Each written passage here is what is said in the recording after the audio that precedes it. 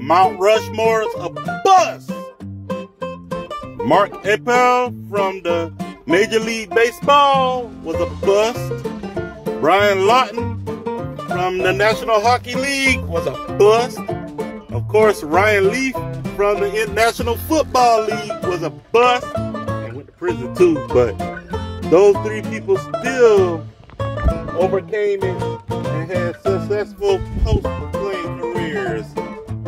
Although Ryan Leaf still has some issues, but he still did good. And the number one bust of all time, Kwame Brown. A bust in the NBA and a bust on YouTube. Ridiculous. Damn right he's a bust. And hell, he deserves to be on the Mount Rushmore of bust because that's what he was. And he's still upset about it. Go seek therapy, boy. Put that Bud Light down. It's not going to just because Dylan Mulvaney drinks Bud Light to transfer from a man into a woman, that doesn't mean it's going to make you transfer from a bust to a non-bust. Yo, you are a joke, Kwame Brown.